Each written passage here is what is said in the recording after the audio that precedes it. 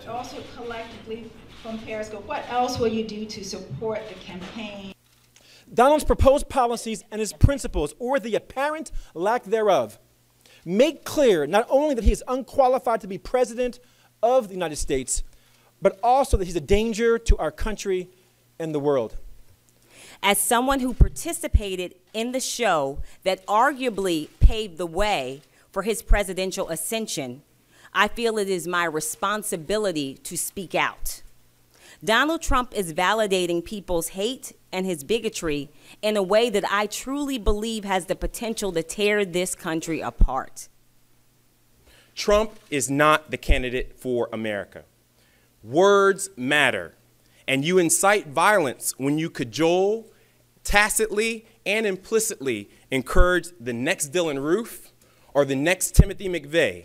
They are listening. I remember a different Mr. Trump over 10 years ago when I first went on the season 1 of Apprentice.